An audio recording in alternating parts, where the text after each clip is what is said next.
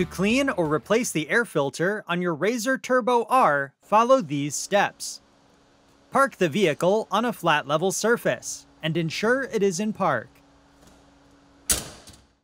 On two-seat models, remove both seats by pulling up on the seat latch lever and tilting the seat forward to remove. On four-seat models, move the harnesses out of the way. Then, press on the upper seat latch and lift up to remove the seat backs.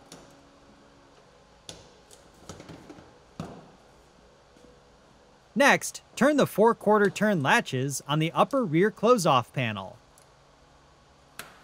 Lift the panel up and pivot out around the seat harnesses to remove. Before continuing, clean the area around the airbox. Then, release the 5 airbox cover latches. Pivot the cover out and lift up to remove. Inspect the airbox cover seal for any wear or damage and replace if necessary. Next, remove the filter by using a rocking and twisting motion.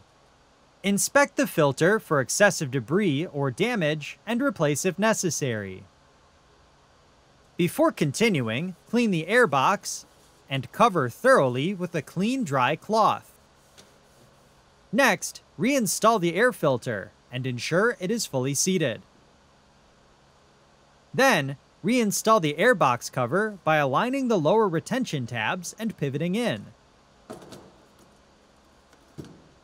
Then, secure the 5 cover latches. Next, reinstall the upper close-off panel by pivoting around the seat harnesses and engaging the lower retaining tabs.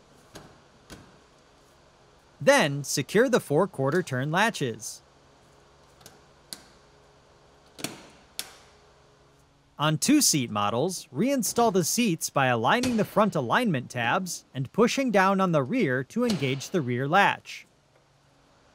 On four-seat models, reinstall the seat backs by aligning the bottom alignment tabs and pushing down to fully engage.